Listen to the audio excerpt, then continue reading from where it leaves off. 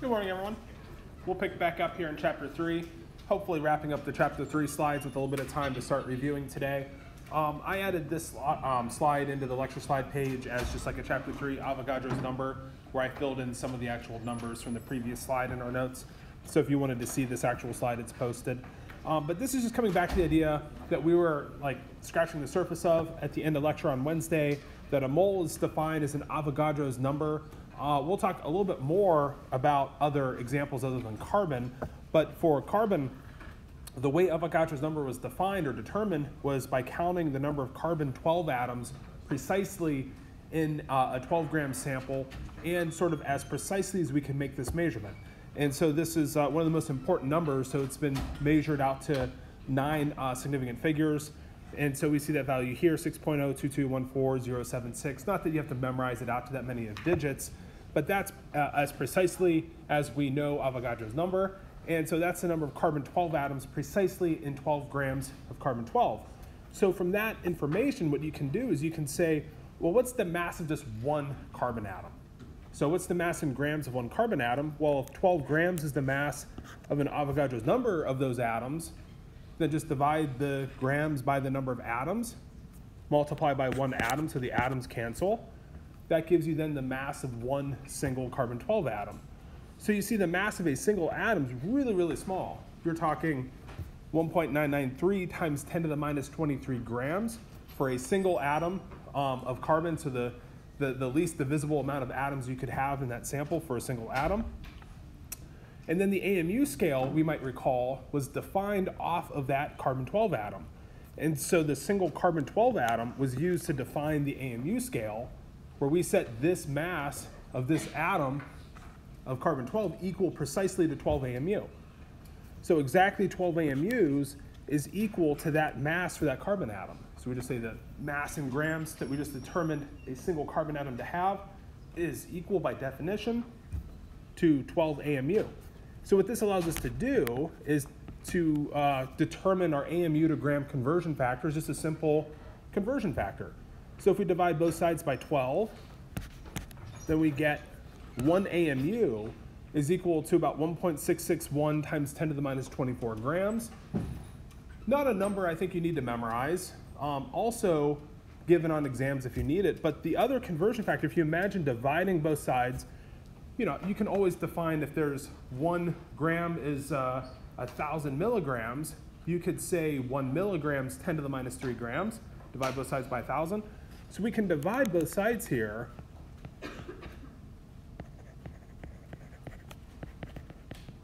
by that number.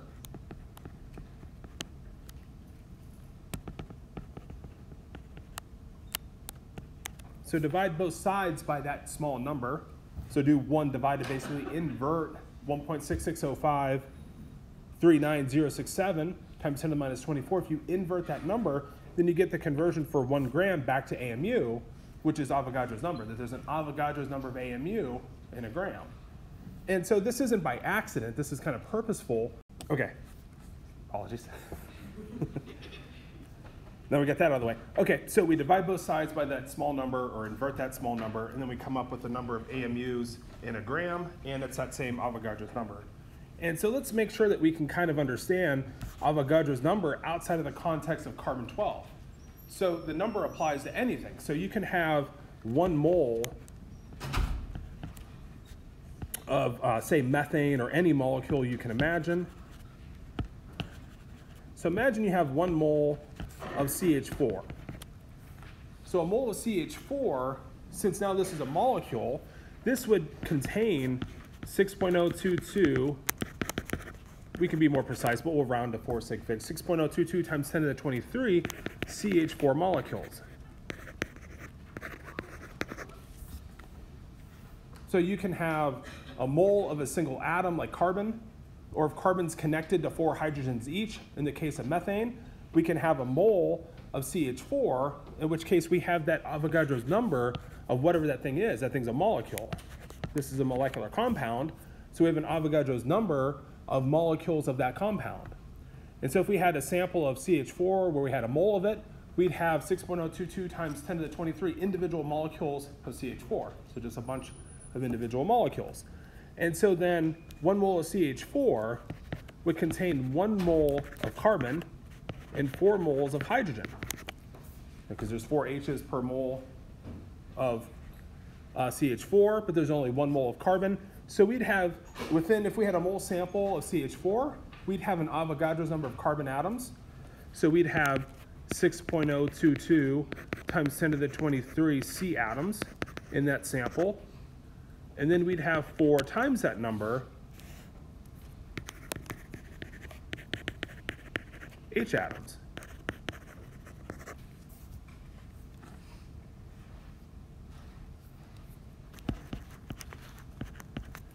We often abbreviate Avogadro's number with like number Avogadro. So Na is the symbol for Avogadro's number. So you could think your sample of CH4 has like 5 times Avogadro's number of total atoms. So you can think total atoms here, we have 5 atoms per molecule. If we have a mole, we have 5 times Avogadro's number. This is nothing different than saying, kind of like you could have like 144 eggs, which would be 12 dozen of eggs. So you have 12 collection of 12 eggs. That's kind of the same thing here, where the mole is a collection of a certain number, and it's a certain number of whatever that thing is. So you can have a mole of C, 6.022 times 10 to the 23 C atoms. You can have a mole of CH4, 6.022 times 10 to the 23 CH4 molecules. So the mole, to me, it's one of the concepts that's not always well understood, but it's a pretty simple concept. It's just if you have a mole of X, you have an Avogadro's number of whatever X is. So a mole of H2, 6.022 times 10 to the 23 H2 molecules.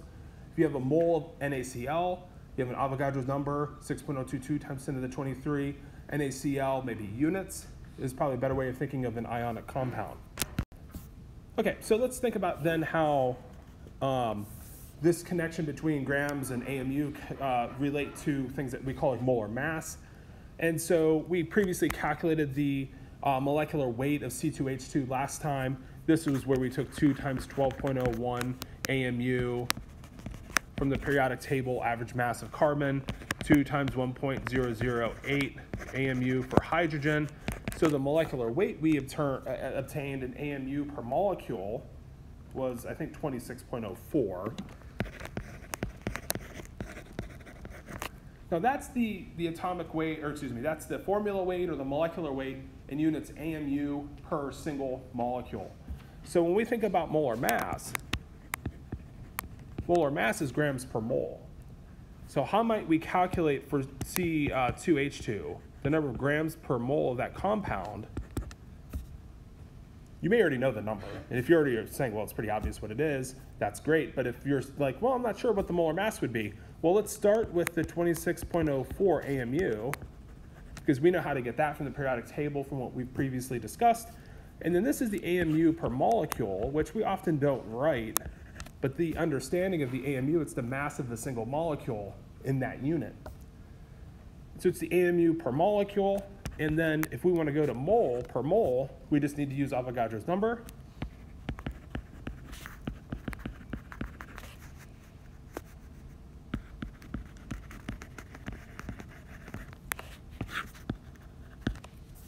So 1 mole of C2H2 would contain 6.022 times 10 to the 23 C2H2 molecules.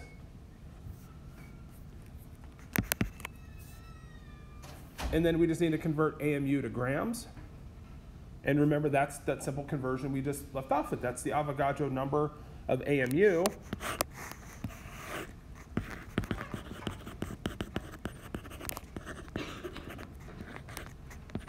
So 1 gram, Avogadro's number of AMU. So do you see how we're taking 26.04 times Avogadro's number, dividing by Avogadro's number? So of course that works out to be 26.04 grams per mole.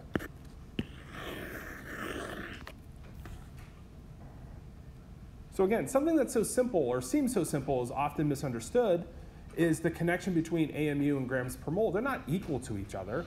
But what we can say is that the molar mass of a substance, the grams per mole, is numerically equivalent, has the same number as the AMU per single molecule.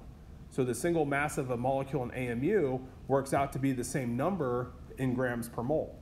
Now that's good, because that means if we want the molar mass, all we got to do is go to the periodic table just like we would a molecular weight. So we could have looked at this as AMU or grams per mole.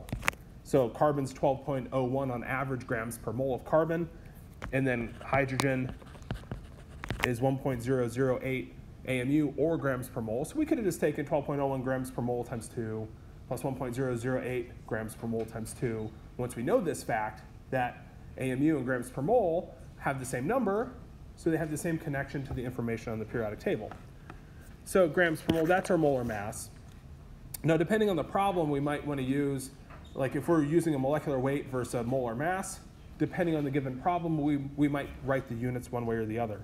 But it's very easy to look at the periodic table and work out either one of those two masses. So if I want the molar mass grams per mole of a substance, I'm just going to the periodic table and adding them up just like I would a molecular weight. And so then one last thing we might do is just then say, well, what's the mass of a single molecule of C2H2? Like how would we determine that mass in grams versus AMU? Well, the one molecule mass in AMU is simple. That's the 26.04.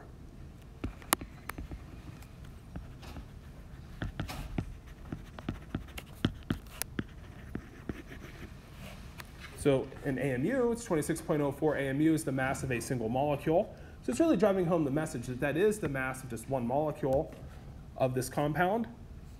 And then the number of grams we could determine for that substance. Just that conversion factor, 6.022.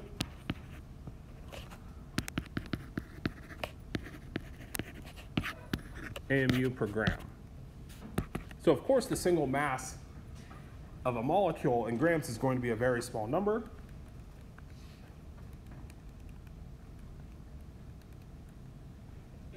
And that's 4.324 times 10 to the minus 23 grams.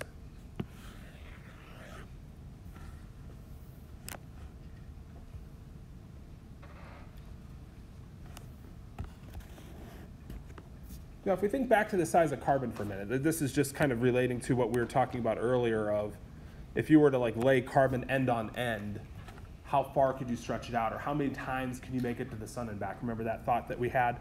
And so the diameter of a single atom of carbon, and the reason why I'm going to talk about this here is I don't think I've used the angstrom scale, and I think I should talk about the angstrom scale just for atomic size. The diameter of a single carbon atom equals about, let me rewrite this somewhere else, write it below. So the diameter of a single atom of carbon is about 3 angstrom.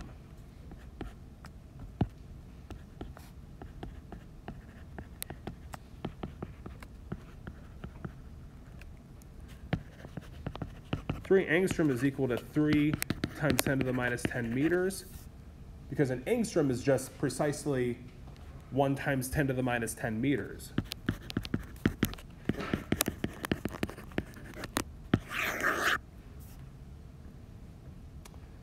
So it's like hydrogen's even smaller. The diameter of hydrogen's about 1.5 angstrom. Carbon about 3 angstrom. And so 3 times 10 to the minus 10. So think of how long you could stretch out carbon end on end if you had an Avogadro's number of these atoms. It would just be Avogadro's number, 6.022 times 10 to the 23. And then each one, like imagine each one's a centimeter. If each one's a centimeter, this would stretch out to an Avogadro's number of centimeters. Each one is 3 times 10 to the minus 10 meters, so we're just taking Avogadro's number times 3 to the minus 10.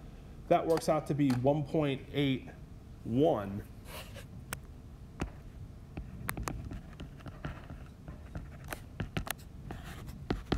So these two numbers multiply together, 1.81 times 10 to the 14 meters. That's quite a distance. That's, I think, in the quadrillion range, because trillions 10 to the 9, quadrillions 10 to the 12. So this is about 180 quadrillion miles, I believe, in that range. And the distance of the sun is billions of miles, billions of meters, I'm sorry. So this is how you're getting to the sun and back with carbon atoms laid end on end like 600 times for just one atom laid on top of each other. So it's kind of interesting to think about just how small a single carbon atom is, how far you could possibly stretch out that sample. Just gives you a sense of just how small the carbon atom is and also how many of them there are in this relatively small 12-gram sample. So just that thought analogy, I wanted to show some of the math behind that and just also think about the angstrom scale a little bit here. Okay, so let's push forward into just using the gram to mole conversions, mole to particle conversion. So how do we make these conversions here? Well, the gram to mole conversion for a substance, this is using the molar mass. So if you know the mass of a certain substance, you can calculate the number of moles. We'll see some numbers thrown in on the next slide. We can convert to moles of whatever the substance is to its number of particles, its number of molecules, its number of atoms. This is using Avogadro's number. And then we can go from particles to the number of atoms within the sample. Like you could say, and this is on the next slide, like if you had 100 grams of water, how many H atoms in total are in that sample? Well, you kind of need to go grams to moles of water. You need to use Avogadro's number to go to the particles of water, the molecules of water. And then you'd be analyzing saying there's 2 H and 1 H2O. So that's coming from the formula. So we can inspect formula to come up with the number of atoms within a certain number of molecules. So let's look at an example that kind of goes through this sequence here. So let's imagine we have that 100-gram sample of water. We could ask how many moles of water are present. That's easy, right? So the water is H2O, so the molar mass, 2 times 1.008 grams per mole, plus 1 times 16.00 grams per mole, so that's 18.02 grams per mole for the molar mass of water.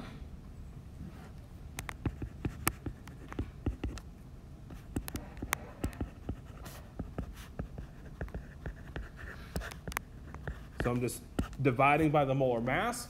Again, kind of treating it like a conversion factor, 1 mole of water, 18.02 grams. So that's just a simple equality from the units of our molar mass. And I'm just dividing by the mass to get grams to cancel out, get moles up in the numerator. And so if we do that math, it's probably about 5 moles. I get 5.549.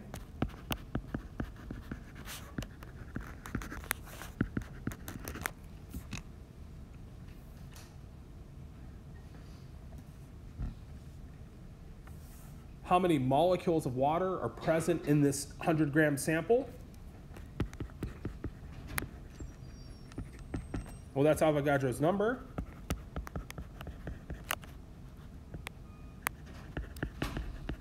So if I have 5.5 moles of water, what I need to think about here is 1 mole of water would contain an Avogadro's number of that molecule.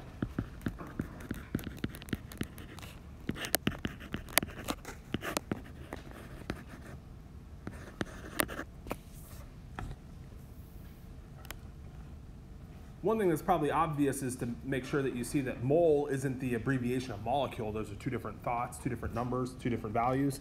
So the molecule is the individual entity of 2 H's connected to 1 O. And then the mole, of course, is the Avogadro's number collection of that molecule. So 5.549 times 6.022 times 10 to the 23.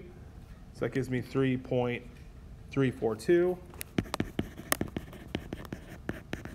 Times 10, this should be a big number, times 10 to the 24 water molecules.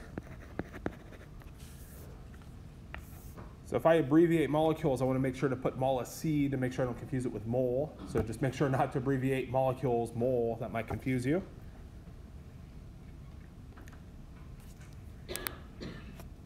How many H atoms are there?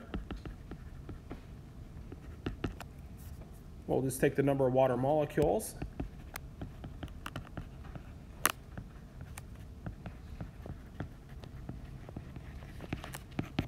Times 1 H2O molecule contains 2 H atoms by just inspection of the formula.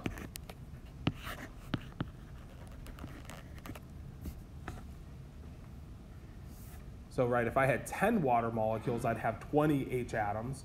So if I have 3.342 times 10 to the 24. I just have double that number of H atoms. So that's 6.684.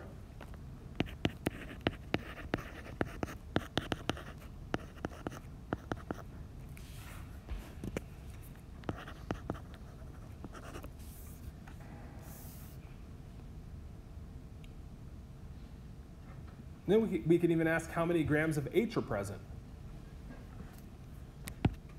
in this sample. We could actually solve this a couple of different ways. In fact, some of these problems you could solve more than one way, but one way we could think of this would be to go back to the 100 gram and just multiply it by the percent H by mass. So we could go back to the 100 gram sample here and just multiply this by the percent H by mass, which you might remember, the percent H by mass in water would just be 2 times 1.008 grams per mole, or AMU. It doesn't really matter here. Let me use AMU just to kind of connect that. For the percent, it doesn't matter if you plug grams per mole or AMU, they're the same numbers. And then you're just dividing by the formula weight, also an AMU of water, so it's 18.02 AMU. So that unit cancels itself out. So if we take 2 times 1.008 divided by 18.02, that's the percent H in water. The remaining percentage by mass in water is the oxygen. And so this times 100, I'm just going to note the number, and then I'm going to solve it a different way. So the percent by H is 11.19%. I'm just multiplying that by 100 grams. So that's 11.18 grams. Calculated just from percent H from a topic earlier in chapter 3. But I could also then just say, well, I could take this number of H atoms and convert it to grams. So I can take that collection here and should get the same number.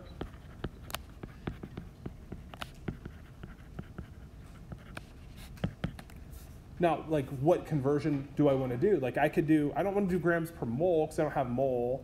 And I can use the AMU, so I can use 1.008 AMU per H atom.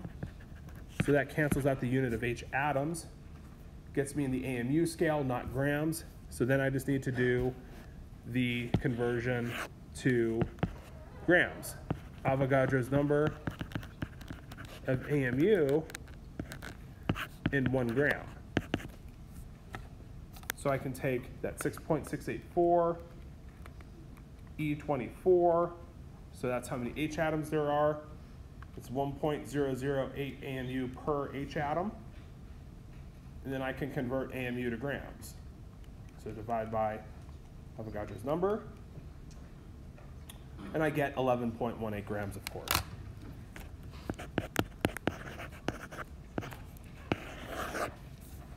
So we can just get the collection of that number of atoms in terms of their mass.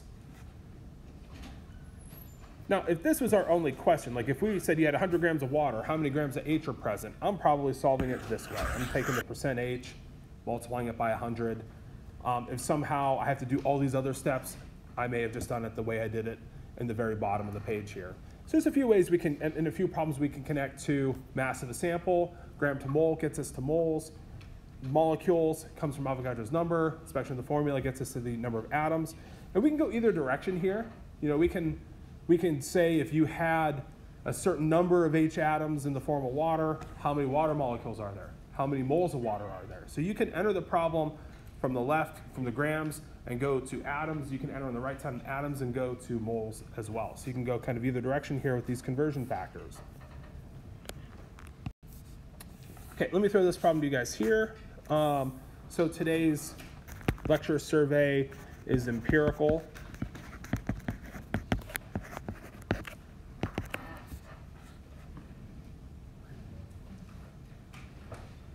So give this problem here a try. We were trying to figure out how many nitrogen atoms there are within this sample of magnesium nitrate.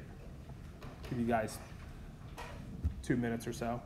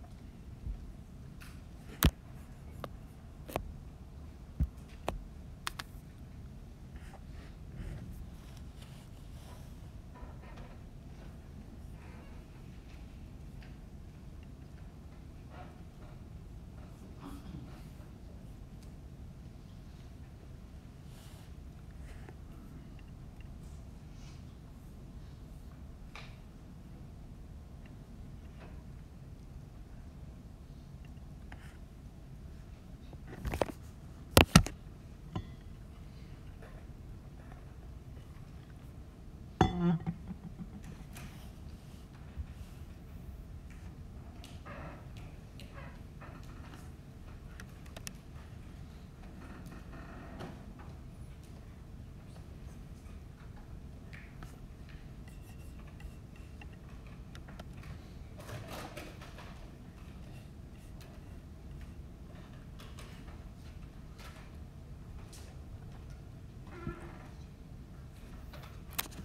can feel free to compare notes with your neighbor. We'll go another minute-ish.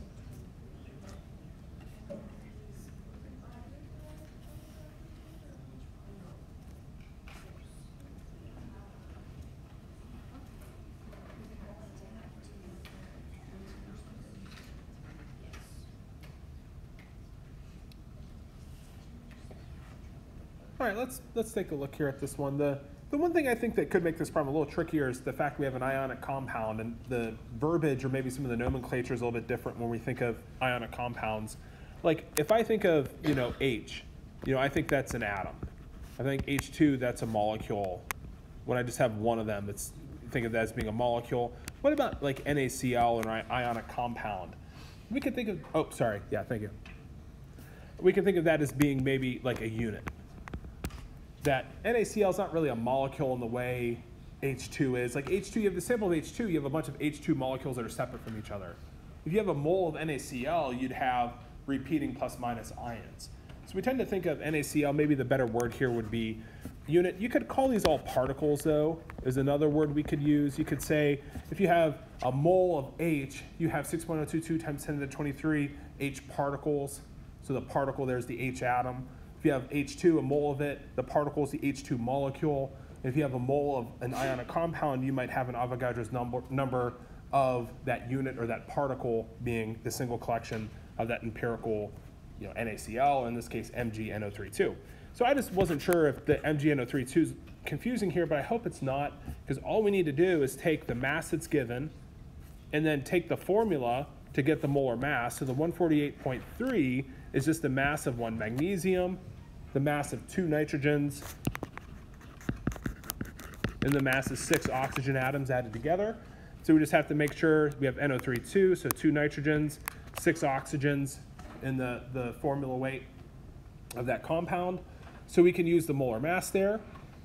And then that gets us to the moles of MgNO32. And then the 1 mole to Avogadro's number, I would just say you have an Avogadro's number. You could call it molecule. It's not wrong, or it's not going to get you the wrong answer if you say MgNO32 molecules, but I would call it units or particles. So probably the word here, particles or units, is more used when we have an ionic compound. And so then 1 unit is just the actual collection of 1 magnesium, 2 nitrogen, 6 O's, so 1 MgNO32 unit, 2 nitrogen atoms. And so that's the math there that I use to be able to get answer C. So this one here, again, it's just a slightly different example, but same basic problem that we were working on with water. Is that hand going up? Yeah, so should we always use 4 sig figs for like grams per mole? Because I had like 148.319. I still got the same answer, like it was just a more exact answer. Yeah, I mean, if we're either using at least 3, if not an extra one, like the previous example is 100.0. I probably would have been better off going an extra sig fig on it, on everything, but I just didn't feel like looking it up. And in my head, I was like, next time I'm just gonna change it to like 125 grams and get rid of a sig fig. So most lecture examples have masses to like 3 or 4 decimal places. So if you're doing molar masses to like 3 or 4 sig figs, you're gonna be just fine for exams. The only time you might need to be a little bit more precise is with lab, where you have like those balances recording to like 5 total decimal places.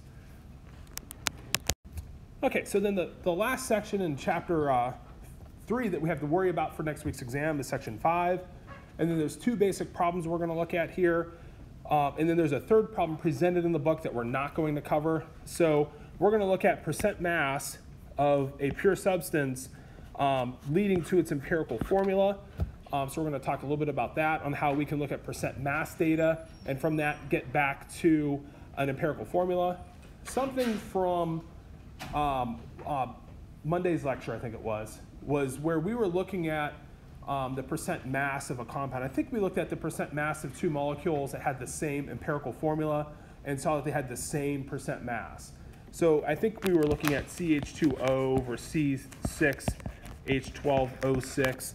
Whether or not we looked at that example previously, but if you think about the percent mass of carbon in these 2 molecules, they have an identical percent carbon, percent hydrogen, percent oxygen.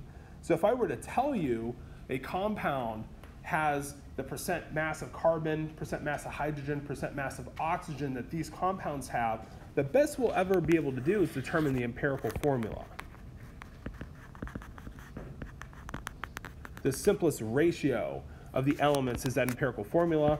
The molecular formula we could get from additional analysis. So like, let's say we knew the percent mass of the given atoms in a compound and we wanted to know a molecular formula, we'd have to then do a second experiment. So molecular formulas could come from a molecular weight empirical formula analysis. So 2 types of experiments are generally done here. One is an elemental composition experiment. We won't talk about what that entails, but there are ways you could take a sample that's pure and submit it to like an instrument that will sort of spit out or read out the percent masses of each of the elements in the compound, from which you can use to determine that empirical formula. And then you can do a second experiment to get a molecular weight, such as a mass spectrometry experiment. So you can do a mass spectrometry experiment. That's a very common one that's done to get a molecular weight. So once you know the molecular weight, we should be able to then say, can we get the empirical formula? Excuse me, if we knew the molecular weight, we knew the empirical formula, we can then figure out how many units of the empirical formula there are in the molecular formula. So like for this example here, there's a multiple of 6. So there's 6 of the empirical unit of CH2O and C6H12O6. So we'll see these worked out in some examples in a minute. So let's see these kind of ideas coming out in the form of examples. And then there's a third topic in this section called combustion analysis. We're not going to cover that at all this semester. I'll show you the last 2 slides in the lecture slides are kind of problems that look like that topic, just so you can see what to avoid in the textbook so you don't spend time on those problems. Okay, so let's look at this first question here. So what formula is consistent? So like this problem here, we're going to calculate the empirical formula, and then we're going to see that we can kind of rearrange the empirical formula into like an ionic compound that we might recognize. So which formula below is consistent with a compound that's comprised of this percent chromium, this percent carbon, and oxygen is the remainder. And these are the percent by masses of these elements in the compound. So we can say that we have 36.6 grams of chromium in ratio, the idea here that this is a ratio to 12.7 grams of carbon. And then the remainder, the sample has to sum up to 100%. So 100% would if we then subtract the 36.6%, that's chromium, the 12.7%, that's carbon, that's our percent oxygen. So our percent O is the remainder. So the 3 percentages have to add up to 100. So I'll just take 100 minus 36.6 minus 12.7. That gets me 50.7%.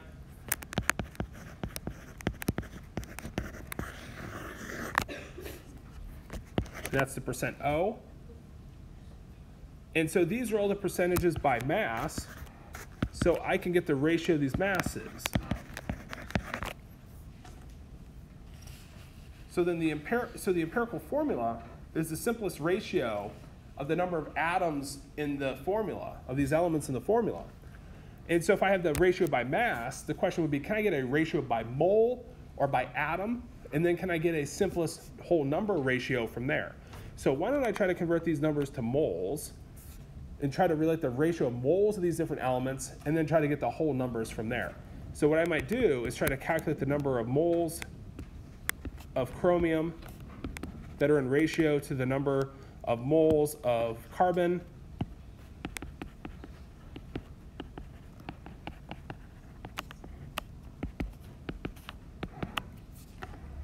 And then I can start with these masses here.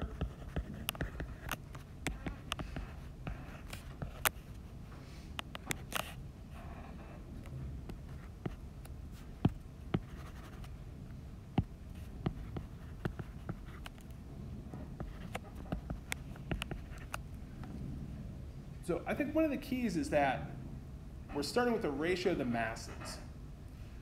A lot of times the book or problems say, assume you have a 100-gram sample. I think that's a silly way to start the problem. I don't really want to assume any massive sample. I just want to use ratios of the masses that are true of the information in the problem. And the easiest way to come up with the ratio of this chromium to carbon to oxygen is just use the percentages as masses. So it's really not even, I'm not really assuming a 100-gram sample. I'm just kind of trying to come up with what's the easiest way to come up with a ratio of masses that are correct for these percentages. Yeah. So how do you do that? Come up with the correct ratio?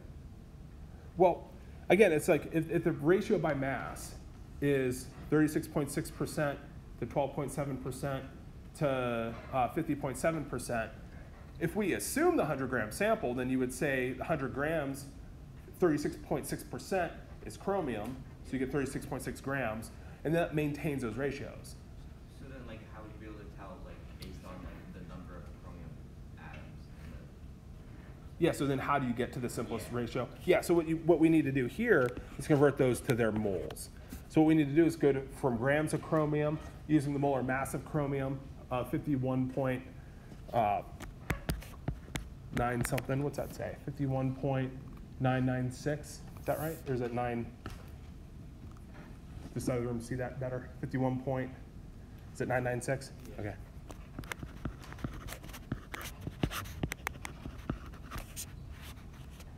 And then carbon's molar mass is just 12.01.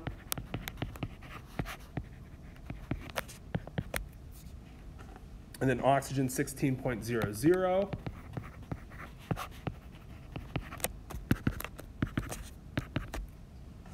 And then this will give me moles. There won't be whole numbers necessarily yet, but hopefully I can take these quantities and go towards whole numbers.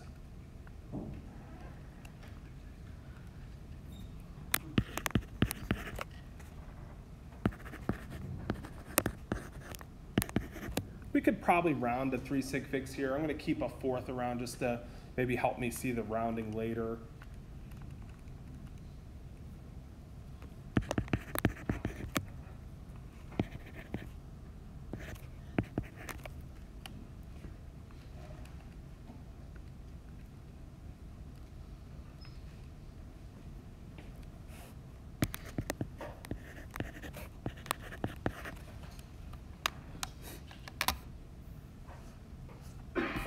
So now I get these moles.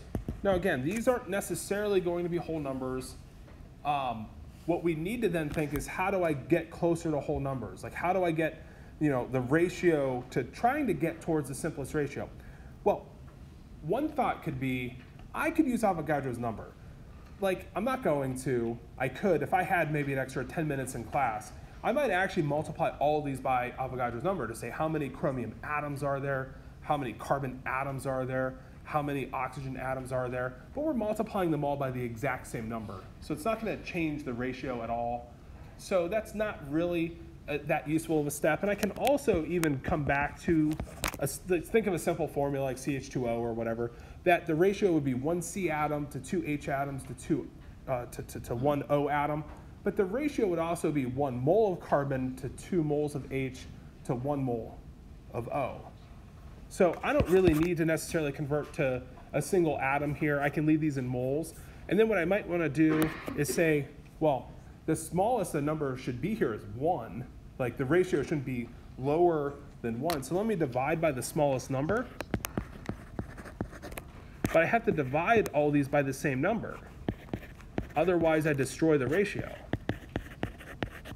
So I need to divide by a number here. And I'm going to start with the smallest number of the 3, just because that guarantees me having a whole number for the smallest value, so that I no longer have any numbers here that would be a fraction. And if I'm lucky, I'll be done. If I'm unlucky, I'll still have to consider some math after this. So this gets me to 1 mole of chromium, kind of precisely, since we're dividing the number by itself. 1.057, this isn't going to be a whole number. You can kind of see it.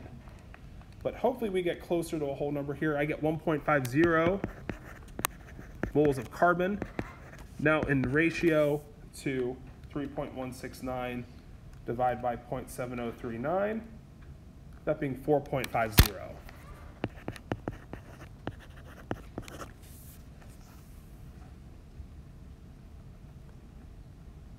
Again, start with the idea of ratio. So we start with ratio of masses. We went to ratio of moles using their individual molar masses. And then we had to find the smallest number of the 3 to divide all the numbers by the same number to keep the ratios intact, just to try to get to a whole number ratio. And now the next thought would be, if we have whole numbers, we're done. If you're within about 0.05, I would round to the nearest whole number. We're not anywhere near whole numbers here. So then we have to think whole number multiples. Do I need to double all these numbers? It's never going to be a fraction, right? Because if I multiply 1 by a fraction, that's not going to be a whole number anymore. So start thinking, do I need to double all these numbers to get whole numbers in all 3 spots? Do I need to triple, quadruple? Double works here, so I just start with the smallest multiple. So multiply all these by 2.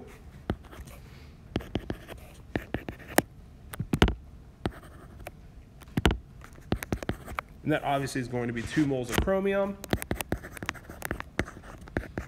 to 3 moles of carbon to 9 moles of oxygen.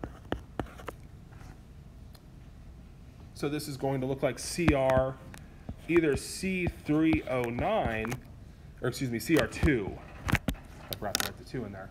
But CR2, C309, but C309 is probably carbonate, right? So this is probably something we could express as CO3, 3 of them, for C309. So the formula that would be in the compound this likely would represent would be chromium 3 carbonate. So chromium 3 plus, carbonate 2 minus. So this looks like, you don't have to enter this online, so don't worry about feeling like you have to key this into Carmen or into that quiz. But CR2, CO3, 3 for the formula. 2 chromiums, 3 carbons, 9 oxygens. And so that's the idea of going from percent by mass. The best we can get to is empirical formula. If the compound's an ionic compound, the only thing we ever tend to represent ionic compounds with is their empirical formula. So this is a great technique for determining the formula for ionic compounds, because the best we ever get for an ionic compound is that empirical formula of its ions. For something that's a molecular compound that contains, CHO, non-metallic elements, this compound here, just C and H, the best we can generally do is the empirical formula from the percent by mass data, but we usually want to know the molecular formula. So I think we talked about before how the empirical formula, 2 compounds that share an empirical formula, they share nothing in common by that fact. You really want to know the molecular formula for a molecule. So here we get some percent by mass data. We also get a molecular weight. What's the molecular formula of the compound? Now, you can be clever in a lot of different ways to get the formula, but I think the way we tend to think of this problem here is step 1, get the molecular formula, get the empirical formula from the percent mass data. And then step 2, use the molecular weight to get the molecular formula. So let's work through these steps here, or kind of show how we might set this up. Now, like I'm kind of alluding to, you could come up with other ways of this information to solve the problem, but the way we are kind of thinking of this is, step one, the best we get is empirical formula, and then from the second set of data, we should be able to get the molecular formula. So our %C or %H, so that's 84.4%. That would be grams of carbon in ratio to the 15.6 grams of hydrogen. So we just need to start with two masses that are true for those percentages. So really easy, just go 84.4 grams in ratio to 15.6 grams. And then, I don't know, why don't I turn this to you guys? This might be a little bit long, but maybe take 3 minutes or so and see if you can come up with the formula. And try to think of the step one, step two process here. I know you might be thinking, if you're being clever, there's probably a faster way to solve the problem. But the way this is kind of presented is step one, step two. If you ever see this on a test, they usually try to give you some data in a way where you kind of have to do it step one, then step two.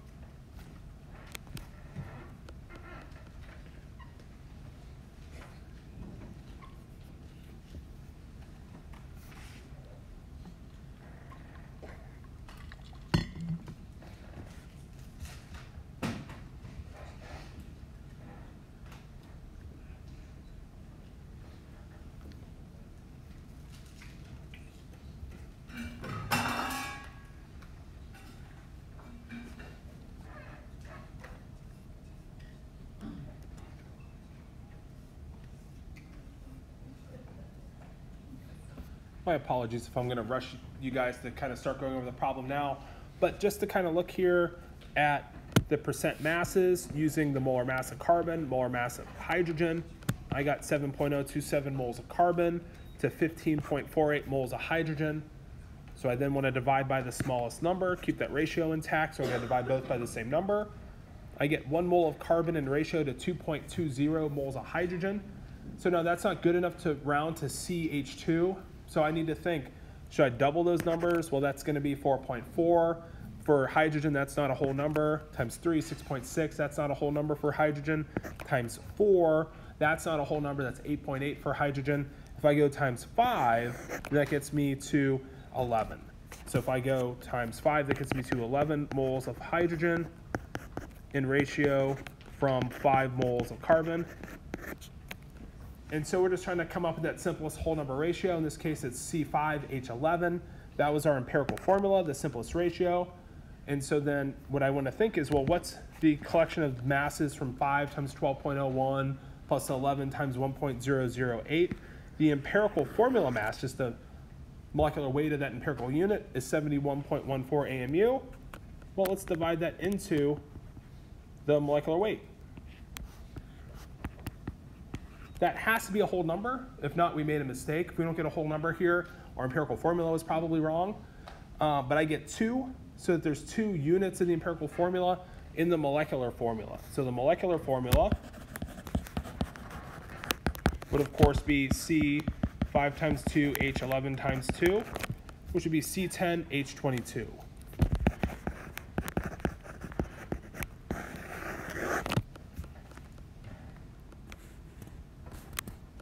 The purpose of the Carmen quizzes is just to engage you guys in class. If you feel like you just want to get the answer right in Carmen, feel free to enter it. If not, whatever, not a big deal. I'm just trying to gauge how many people are here too in each lecture. So thanks to you guys for doing those whenever we do the Carmen quizzes. But for this problem here, this is how we kind of go in a 2-step process. Get the empirical formula, get some more data, like a molecular weight, to get the molecular formula. Now these are the problems here. Like if you see a problem where we're giving you CO2 mass data, water mass data, a sample mass data, and saying come up with a formula, don't worry about that topic. We're not covering that this semester. So this topic here is called combustion analysis. You can skip those problems. I just had a problem here so you can kind of see, like I just want you to be able to recognize the problem to avoid it later. It's a problem where you're getting mass data of CO2 and water and ask for a formula. The only thing I might wonder if we could spend a minute or two, everybody last time was saying on the survey that it was naming that they were kind of most stuck on. I don't know if you guys have had a chance to look at this since and have gotten more comfortable, but I just thought we could look at a couple of naming things before we take off. Hydrogen sulfate, this ion trips everybody up, but this is just hydrogen added to phosphate. So this is H plus added to PO4 3-, so this ion here has a charge of 2-. So hydrogen phosphate is HPO4 2-. So I'm going to just erase these charges here. So I know HPO4, I don't need the parentheses anymore either, is HPO4 is a 2- ion. And so then if I pair that up with sodium, then I'm going to need to have 2 sodiums. So I have a 2- ion. With sodium plus, I need 2 of them. So Na2HPO4. So that would be sodium hydrogen phosphate. Again, we're just trying to balance out the plus with the 2-. Chromium 6 oxide is chromium 6 plus. Oxide's a 2-, so I need 3 of the 2- ions to balance out. This is cesium plus 1, that's an alkali, so it's plus 2, O2 minus 2 overall. This is cesium, and that's peroxide ion. Peroxides aren't the most common ion in naming on exams, but see the O2 with the 2- charge is peroxide ion. I'm kind of running out of time, but chloric acid off chlorate is HClO3. Methanol, just the alcohol of methane. Acetic acid, the acid of acetate ion, so that's acetic acid. Nitrous acid is based off of nitrite, HNO2. And nonanol is just off of the C9 hydrocarbon.